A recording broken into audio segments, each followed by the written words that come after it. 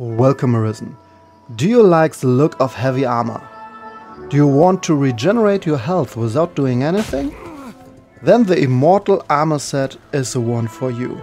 Every piece of it lets you regenerate a part of your health, and combined with a regeneration augment, it's quite a bit. All you have to do is 4 notice board quests.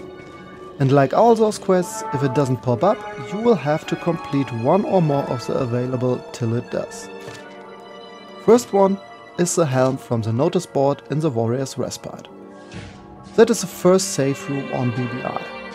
To complete this quest, head over to the Soulflyer Canyon and defeat the Dugarr Cyclops. Just don't let him grab you.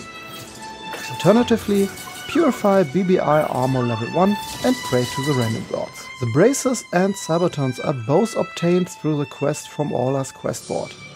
Defeat 5 Garm and 5 Elder Ogres on BBI to finish the quests.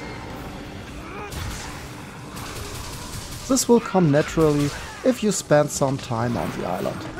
Or again as an alternative, purify BBI armor level 2. For the code, you have to go to the Arisen's Refuge, the second safe room on BBI. This quest will only appear after you defeated the dragon and completed at least 2 other board quests. This time, go to the Water God's altar. There will spawn a frostworm of which you get your code. And again, you can play the BBI lottery to get it from armor level 2. And as always, stay strong and kill a dragon!